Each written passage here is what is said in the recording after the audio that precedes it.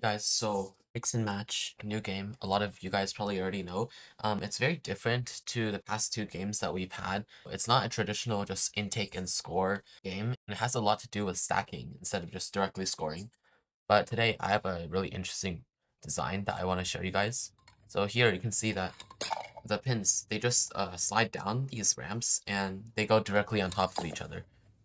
So what's actually interesting about this is that you don't really need anything to stack it on. So this means that you can just have an intake in the front and the pins will come up and then they'll just fall down. And you can see they just drop on top of each other like that.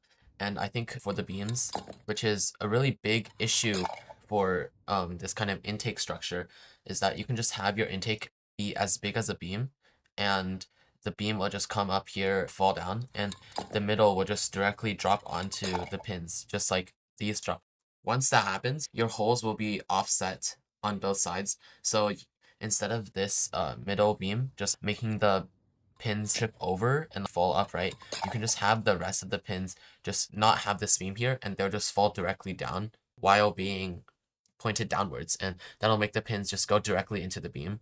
So I think this kind of robot will be able to score a lot of points and really fast as well, because traditional intake will definitely pick up these pins way faster than a claw will be able to.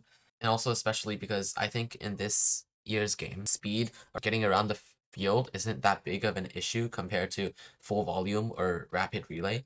So you could definitely have a two motor 3 to 2 drive base and then have a two motor intake and just have a two motor claw. The two motor claw can be used for lifting the entire structure up into the middle standoff or into the corners. And I think especially because this ramp is so high up, you can also have a lot of storage space on the bottom because you get a bonus for having different colors, right? So if you wanted to use the AI vision sensor, you could have a piston that automatically opens a door to maybe a bottom storage compartment if it's a color that you don't want, one that's already scored, and that color can just stay in your compartment. And once you want to use it, you can just have a door in the front that you just let it out again, and it can go up your intake, or you can just release it onto the field and just intake it again.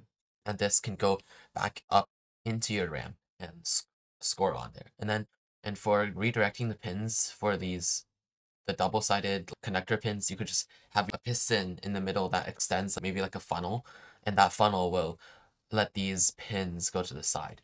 I think even though I bet like a lot of us at the start of the game reveal, we thought that this would be a claw-dominated game.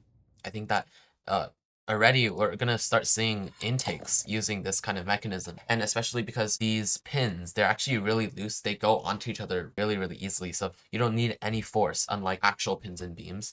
So this dropping directly down, I think it's gonna work really well. However, one issue that I do see, these pins, they're pretty large and there's a limit to how big an intake can be. Over here, already two pins. That's if you add a beam here, I think this ramp can only add another one pin here and you won't get that stack bonus. So if this were to be used on an actual bot, I think there's gonna be a lot of angling with the height limit and stuff. So one way of fixing it could be to have a less angled or have the flip up roller similar to full volume and just have the ramp higher up. But again, if you want that three color bonus, you're gonna have to figure out a way on how to get pins upwards really fast. And I still think a claw kind of mechanism would be the best for that. However, this definitely is going to be a very, very powerful early season bot. So I recommend a lot of you guys to check this out. This was posted in our Discord server, linked in the description. And thank you to Bacon Man from 2048A for posting this.